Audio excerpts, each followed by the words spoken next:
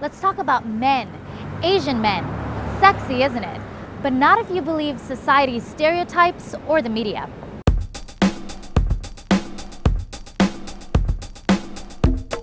This is Take Back, a series on NBC Asian America. It's about taking back our culture and identity as Asian Americans. Our goal is to break stereotypes. Name a famous Asian American male on TV or in the media. Oh God, Bruce Lee. Jackie Chan. Bruce Lee. Bruce Lee, Jackie Chan.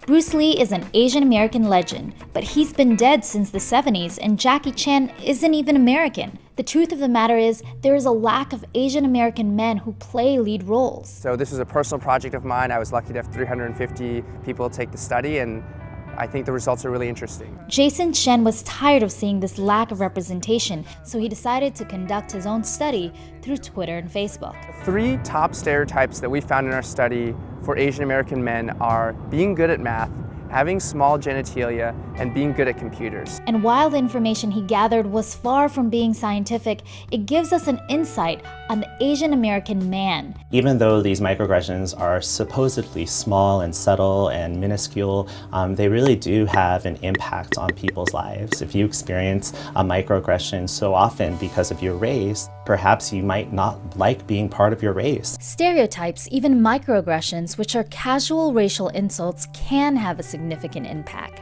And about that small penis stereotype, it's not true. Genital size is based on a person's physique. It's the body parts fit the person. The body parts don't fit the race.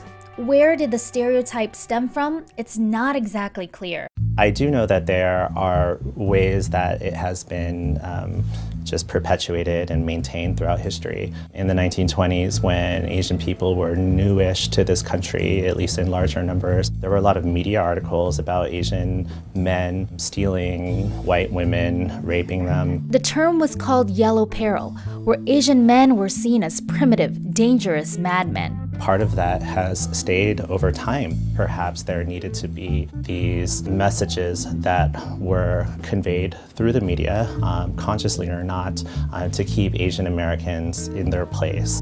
Stereotypes can be used to keep people in place, but so is lack of representation. In Hollywood, it can be seen as a white actor portraying a caricature of an Asian man, like Mickey Rooney in Breakfast at Tiffany's, or Jet Li portraying Romeo in Romeo Must Die, but not even once did he kiss Juliet on film. Asian men felt that there was a lack of representation in the media, and they also felt that Asian men were typically not portrayed as attractive romantic partners. About half of Asian men have experienced someone saying in their presence they don't date Asian men. The lack of Asian American lead roles, combined with white savior movies like Tom Cruise in The Last Samurai or Matt Damon in The Great Wall, perpetuates this emasculization of the Asian man.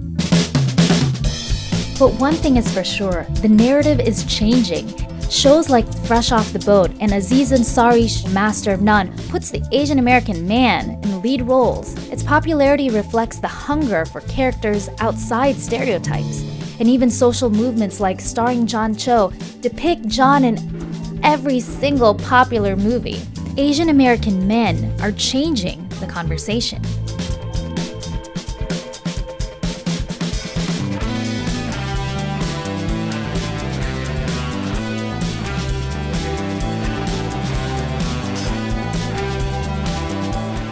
Hey NBC News fans, thanks for checking out our YouTube channel. Subscribe by clicking on that button down here and click on any of the videos over here to watch the latest interviews, show highlights, and digital exclusives.